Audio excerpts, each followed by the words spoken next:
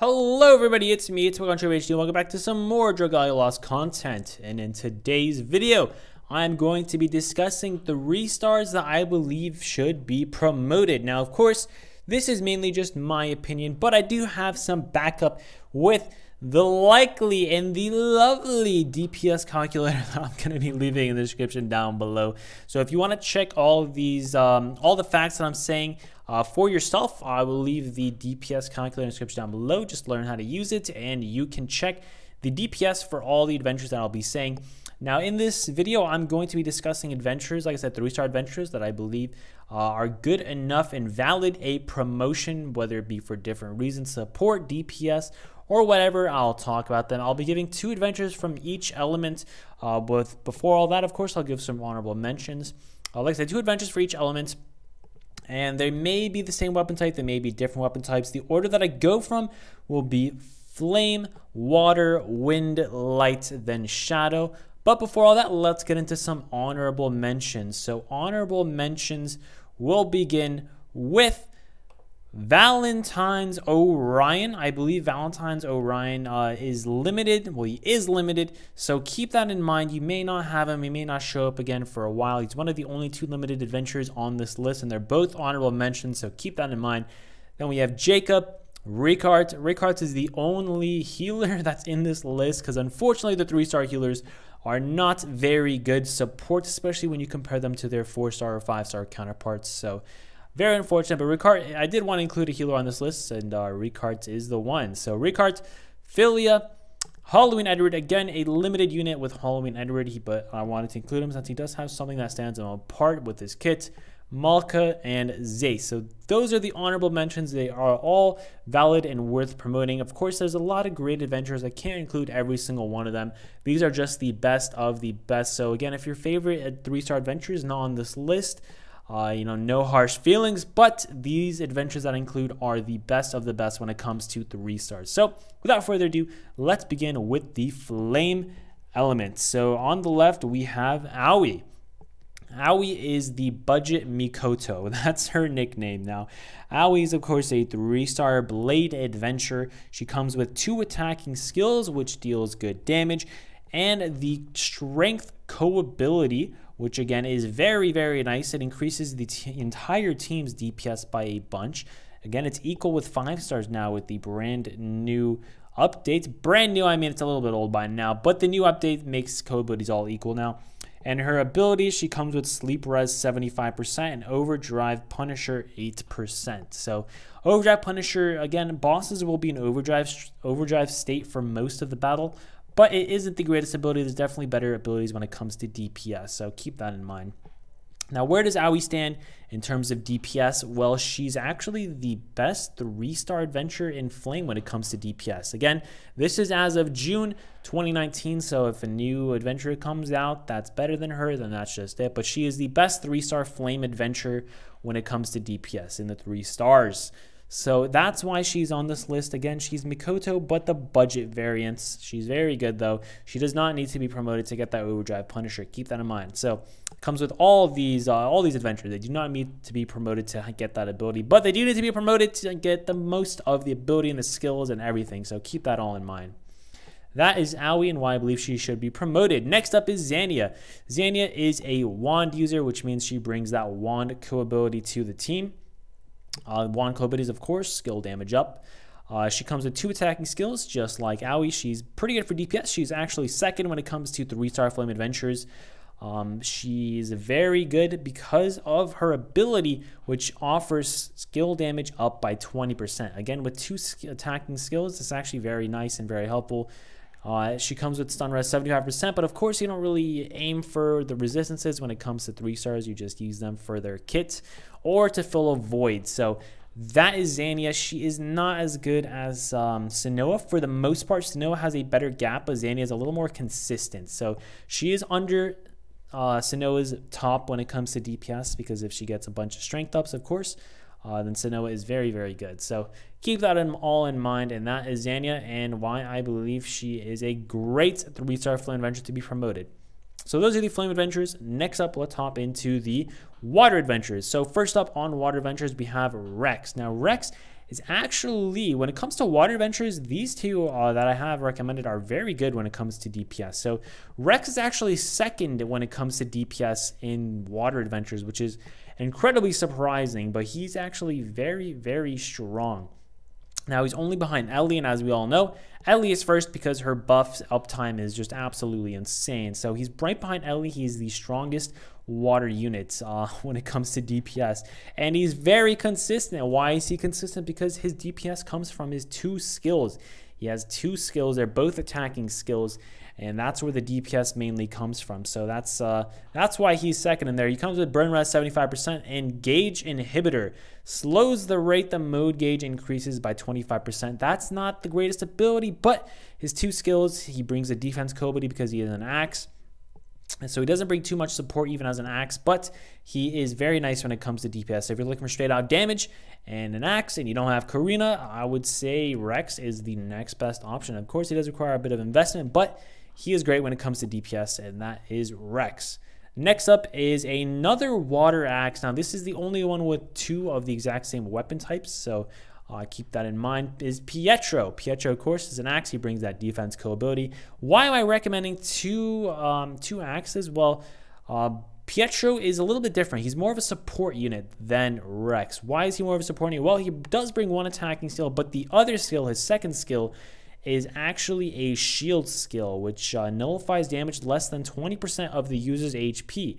A 1-use shield for yeah, that's what it does. It grants all teammates a shield. So it's a very good support. He brings DPS as well, whereas Sabella does not. Sabella is another water unit that brings a shield. He brings much more support and more DPS than Sabella.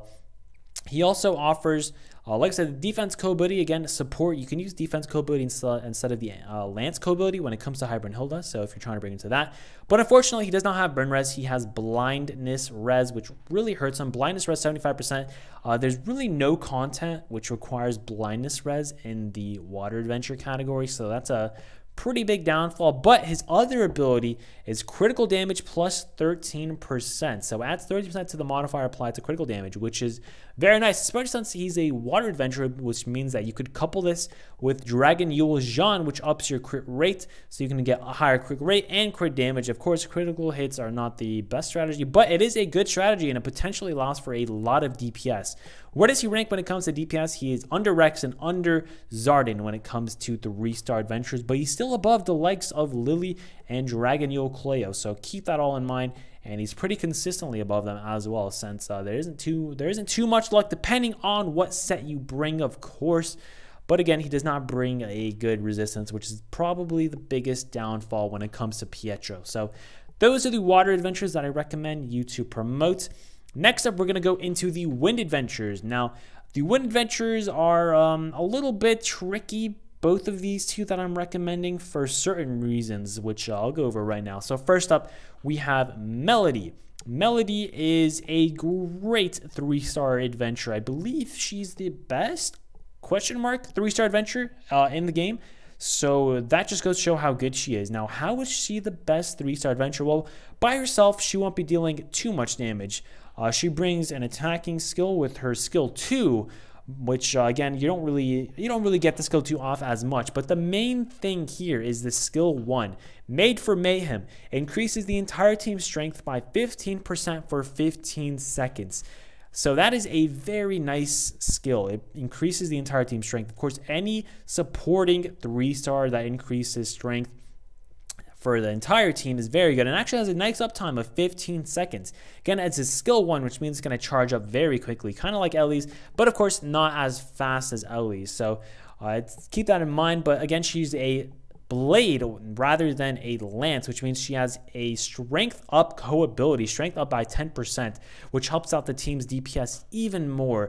Her abilities, full HP equals critical rate up by 8%. Of course, full HP is not too hard to keep in a high Mercury, which is the content that you're going to want to bring her to. She unfortunately has freeze res rather than bog res, but again, high Mercury does not require bog res at all. She has freeze res 75%, in case you're wondering. But why is this a tough recommend? Because there is Addis. Addis is just a better DPSer when it comes to dealing damage. His minimum is a little bit less than Melody's maximum when it comes to DPS. Now, I'm not sure if this takes into account the fixed bleeding strategy, but he's likely still going to be around the same area because bleed is just such a great affliction. So keep that in mind.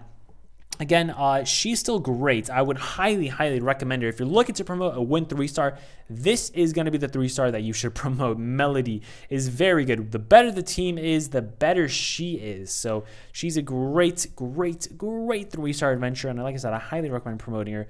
If you're planning on using someone for high Mercury, you can actually use her with, the 4-star Dragon Rock, and she's actually still very good because, again, her DPS mainly comes from increasing the other team members' DPS. So that's the strength about Melody. So that's Melody and why I think you should promote her. Next up is Johanna. Johanna. Johanna is a Axe. Again, another Axe 3-star adventure in the win category. Why am I recommending Johanna? Well, Johanna comes with 2 attacking skills. They're both good attacking skills. Again, Axes usually have good attacking skills, and she does not go away from that.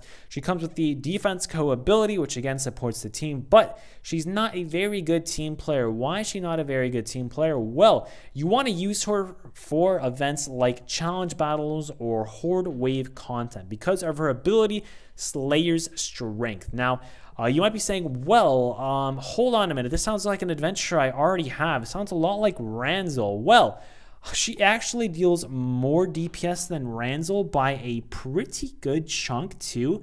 So that's the reason I'm recommending Johanna. Again, if you have Ranzel and you don't want to invest into Johanna, if you don't invest in Johanna, Ranzel is probably better. So keep that in mind. Ranzel does bring support to the team, but Johanna is better when it comes to DPS. So if you're looking for a soloer, is that a word? Soloer when it comes to win adventures and for, of course, horde wave content, Johanna is very good since he does bring 2 attacking skills to the squad rather than a shield, which is what Ranzel brings.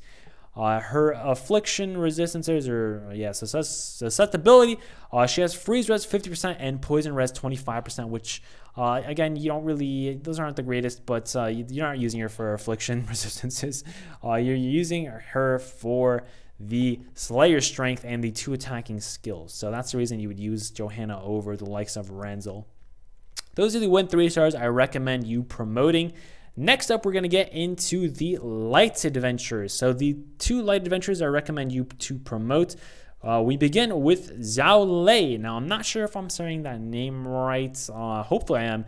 Zhao Lei, she is a wand, another wand user in the light category.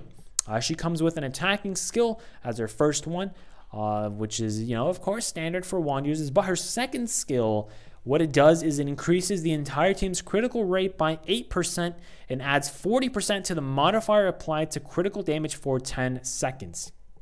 It's a bit of a mouthful, but it increases crit rate and crit damage, but it's only for 10 seconds. Now, only for 10 seconds, which is a big downfall, but if it was any longer, honestly, she would be absolutely insane when it comes to DPS. So, her second skill is the main reason you would promote her. She increases the team's damage pretty much, and that's the best thing that you could really ask for in a 3-star, since most of them are not going to be dealing more damage than the 5 stars, but what she does is increases those 5 stars damage dealing rate, as well as bringing the skill damage up co-ability by 15%, of course.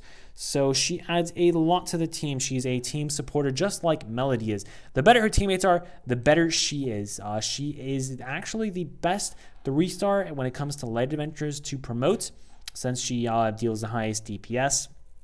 Again, the better her teammates, the better she is. She's actually very good. Her abilities, she comes with skill damage plus 20%. So not only does she bring a skill damage co-ability, she brings a skill damage ability for herself. Again, she only has 1 attacking skill, so it only powers up that 1 skill. But again, it's very nice. It's better than a lot of other abilities that 3-stars have. And she has poison res 75%. Again, if you bring her to something like High Zodiac, which is going to come out in the future, you're going to want to bring that Worm Print on her that brings Curse Res, because again, the only reason you would promote her is for that second skill, and if she's cursed, then she can't even use this skill. So you're definitely going to want to bring that if you're bringing it to high Zodiac, so keep that in mind. That's Zhao Lei, and she is very good, like I said, when her teammates are good. Next up, we have Raymond. Now, why am I recommending Raymond over Malka? Malka deals better DPS. when it comes to 3 stars, but the reason I'm recommending Raymond. Now, Raymond is a sword light adventurer. Now, if you have Albert or Odetta, I don't really see a reason for you to promote Raymond at all. So keep that in mind, that you don't really need to promote Raymond if you have one of those two, since they're better in pretty much every single way and they have more poison res. So keep that in mind. He brings the Dragon Haze co-ability, not too great. It comes with 2 skills, which deals damage. But the reason I'm recommending Raymond is because his first skill deals 2 hits of 305% light damage to enemies directly ahead and inflicts stun for 4 to 5 seconds with 100% base chance. So this skill inflicts stun, which has actually been proven to be very useful when it comes to challenge battle stunning the boss, letting your team get a bunch of free hits in or clearing out the enemies around and then going back to the boss, whatever it may be. It's actually very good and very helpful skill. So that's the reason I'm recommending Raymond over someone like Malka.